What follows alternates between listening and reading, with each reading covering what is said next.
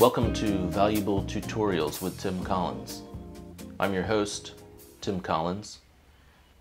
Today, we're in a bathroom, and we're going to talk about one of the challenges that face each and every one of us.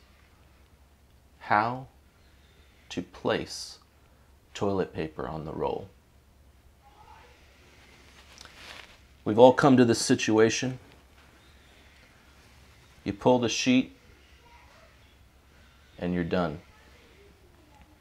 How do I dispose of this empty roll, and what do I do with the new roll? We're going to answer that today.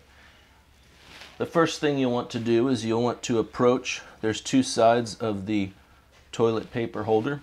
There's a large and a small. You can actually use either side, but I'm going to show you the large. You depress the spring, slide down, come back, holding the toilet paper roll with one hand. Many people use two. I use one. And you will just drop it into the trash. You can see it's simple, it's easy, and it's the way to do it. Now, how do we apply a new roll? Step one, find the edge of the toilet paper. Now, some people will just start tearing here carelessly, but I always like to inch it up and see which way we're rolling.